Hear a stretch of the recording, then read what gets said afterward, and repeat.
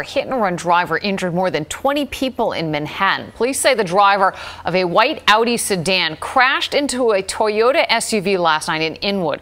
The force of that crash sent the SUV flying into the Inwood Bar and Grill. The Audi took off from the scene and the driver remains on the loose this afternoon. Eyewitness News reporter Sonia Rincon is live in Inwood with the details. Sonia. Liz, the manager here of the Inwood Bar and Grill, says it is remarkable that no one was killed.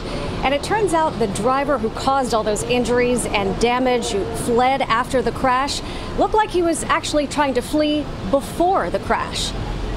Surveillance video from the gas station next door shows the vehicle blamed for the crash.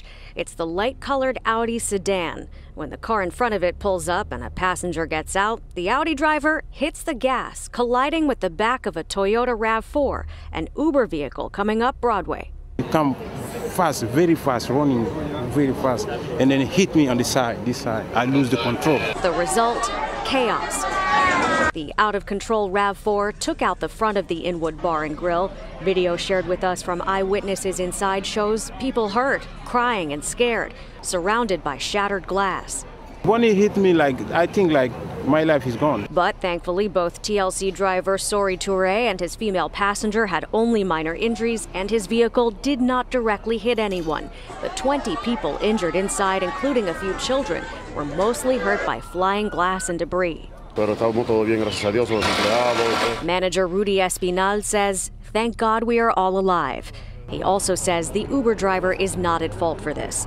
The restaurant is back open, boarded up and cleaned up, and the search continues for the driver who fled. The police department is working with New Jersey authorities to try to identify him. State Assembly member Manny de los Santos says the Audi had fake New Jersey plates. His message for that driver: to turn himself in.